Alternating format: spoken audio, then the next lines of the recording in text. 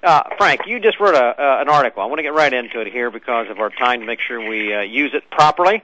But you entitled an article you just wrote, Now Bob Gates Tells Us, in which you mentioned that while it's good that Bob Gates is speaking up, former Secretary of Defense, for those who are listening, it would be far better to have had him parted it would have been far better for him to have parted company with the Obama administration and spoken up earlier.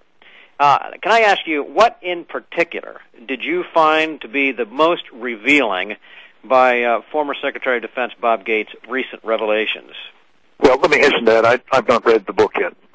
It's just come out today, and I'm going on the basis, really, of what others have had an opportunity to read and distill from it. I think the most important takeaway I've had from it is the former Secretary of Defense made it pretty plain that inside the senior counsels of the White House in the Obama administration, there was not only a micromanaging of the defense portfolio and national security foreign policy agenda more broadly, but it was largely driven by both people who put politics ahead of everything else, people who didn't trust the military, people who did not have any particular background or knowledge or expertise in matters of national security, and who were apparently fairly sanguine, if not actually exuberant, in engaging in what I think of, these are my words, not his, but a wrecking operation against the armed forces of the United States and the capabilities that we need them to bring to bear on our behalf. You put all that together, it's a pretty serious indictment. But, it's ironic that this is a book entitled Duty. And my view of it is that Bob Gates had a duty to tell us about these problems before now. And I know that there are some like John McCain, who I consider to be about as wrong as Bob Gates thinks Joe Biden is on things, which is to say about all the time. John McCain has said, well, he should have waited another couple of years. Rubbish. He should have told us this kind of information if he found it as objectionable as he wants us to believe he did, when it was happening. Certainly before the last election, so the American people might have had an opportunity to make an informed choice as to whether to re-up this guy as our commander-in-chief. I would agree. I would agree with you, Frank Gaffney, from President of the Security Policy in Washington. But, have we also seen almost a purging of the military? So many of our generals that were in place are gone. Some of them, the strangest things that seem to have come up that have forced them out. It almost seems that if somebody opens their mouth, they're gone. Is that perhaps partly why Robert Gates or others perhaps have not opened their mouth earlier? Oh, I don't know. You'd have to ask Robert Gates why he didn't.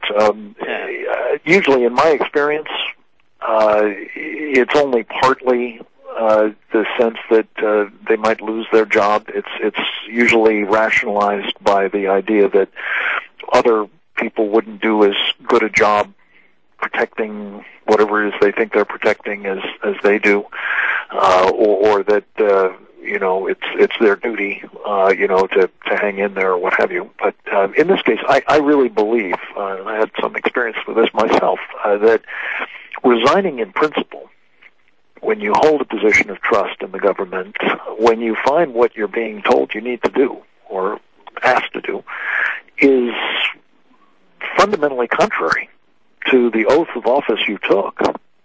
Right. To uphold and to protect the Constitution of the United States, for example.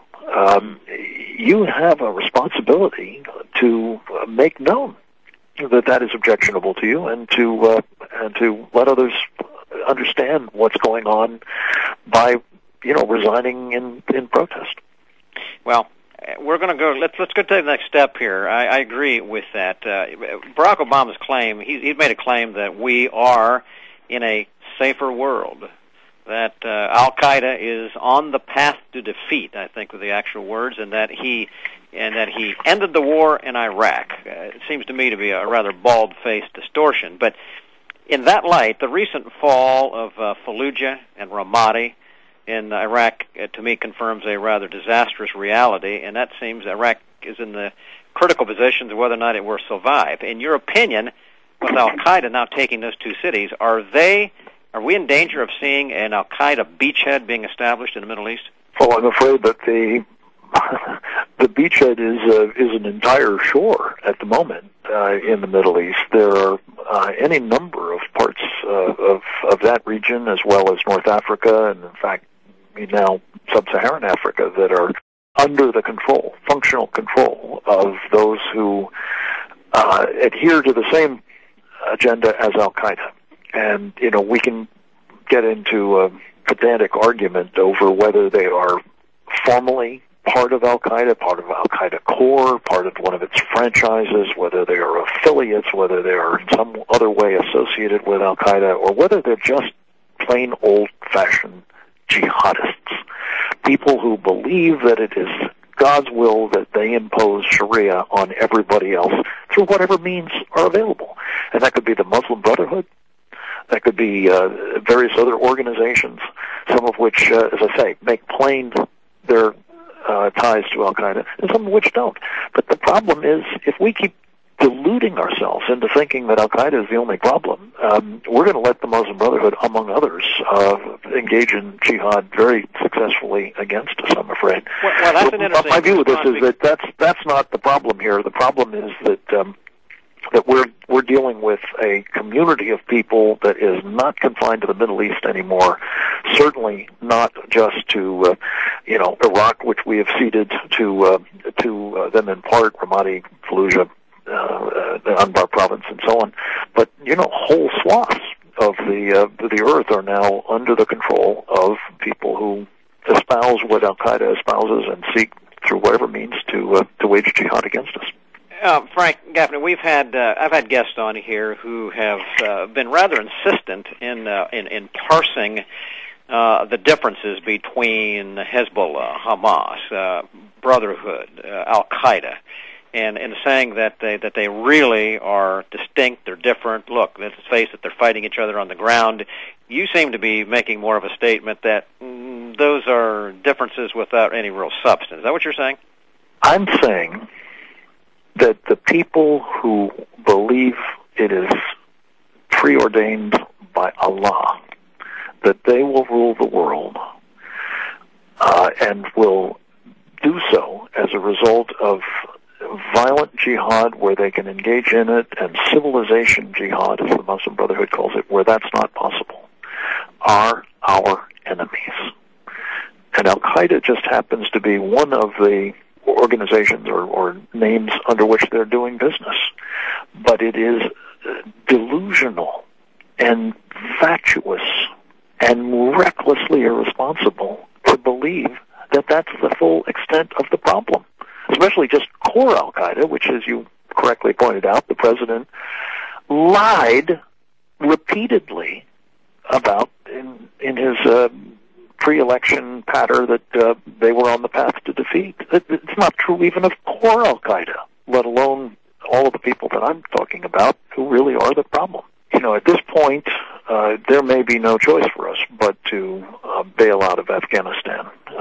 We've set that trajectory under this president.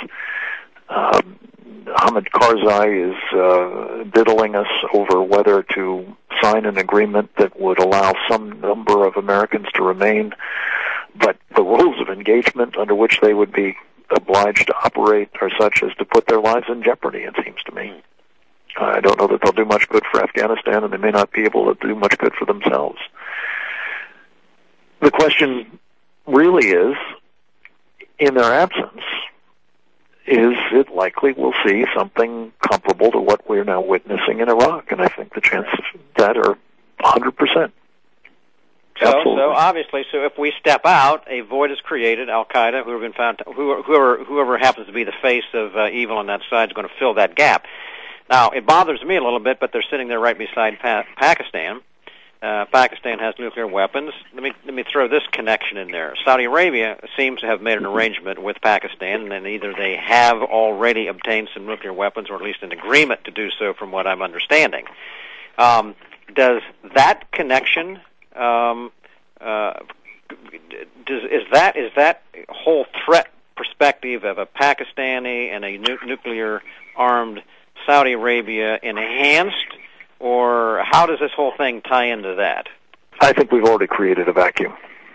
I think the president, having made clear that we're going to begin withdrawing American forces as he was announcing the surge, and that they would all be gone by the end of the year, combat forces at least by the end of the year, this year, has established in the minds of our enemies that the vacuum is there and they are filling it. In this case, it is the Taliban that is the principal face of that. They are associated with Al-Qaeda, as they have been since before 9/11. And my guess is that they and Al-Qaeda will operate over large areas of Afghanistan, if not, once again, run the country.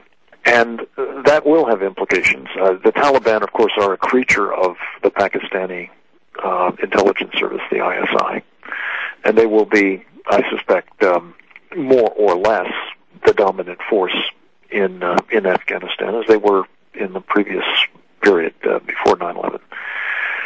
The Pakistanis are not our friends, as you say. They've apparently made a deal with the Saudis to supply them with nuclear weapons. I would be very surprised if they haven't made that deal with others. They are basically something between a failed state and an Islamist supremacist state. And the idea that either one is going to have a nuclear arsenal of several hundred weapons, in all likelihood, before too long is a very frightening prospect. So that's what my take on the whole thing was as well. I don't see any good thing coming out of that, and I have no confidence that the administration is not just plunging us further into a black hole there. It's going to be filled. Now, we have a few minutes left here at the end. I want to come back, if I can, to the kind of like the first question that I raised. Barack Obama said at one point, Al-Qaeda is on the path to defeat. We are a safer world. You came back and said, well, Al-Qaeda is a lot of places, and you named a few. Sum up and kind of recast, if you could, Al-Qaeda in terms of their strength, their presence, and their potential impact on us in terms of, are we safer today than we were? Al-Qaeda's principal strength is that it taps into this notion that it is God's will that they will succeed in imposing His law, His ideology, doctrine, whatever you want to call it, this thing they describe as Sharia, all over the world. It means that they have access to money. It means they have access to manpower. It means they have access to, nations in some cases, and others who wish to support them in advancing this common goal. They will do so to some extent in league with others who have different organizational affiliations that share those same goals, like the Muslim Brotherhood. The Muslim Brotherhood was the godfather of Al-Qaeda, in fact. So what you're looking at, I'm afraid, is a circumstance in which if you do not destroy these guys, and I don't mean all Muslims, I mean the ones who are intent on following the dictates of Sharia, which requires them to engage in jihad against us, the infidels, the non-believers. If you don't destroy them or otherwise incapacitate them, discourage them to the point where they do not pursue what they believe is God's will, they will ultimately bring about your destruction. And I think any notions as to what we're up against, who we're up against, what is involved, what is required, that deviate from those just fundamental realities is, as I said earlier, delusional and dangerous in the extreme. We're going to have to close this now because of the time, but I think that's just where we're going to leave it. Basically, we are not safer, and this administration has not put al-Qaeda on the road to defeat, actually just the opposite. So we need to come back and talk about this a little bit further today. Before we go, I want you to give our listeners where to go to find out more about you and follow your writings at all. The Center for Security Policy's website is securefreedom.org. And I would commend to you all an online video course called MuslimBrotherhoodInAmerica.com, which goes into all of this in considerable detail. And I can attest to the value of that. A Muslim Brotherhood in America, absolutely a great resource. Frank Gaffney, founder and president of the Center for Security Policy in Washington, thanks for being with us today on the Conservative Commander Radio Show. We look forward to having you back with us.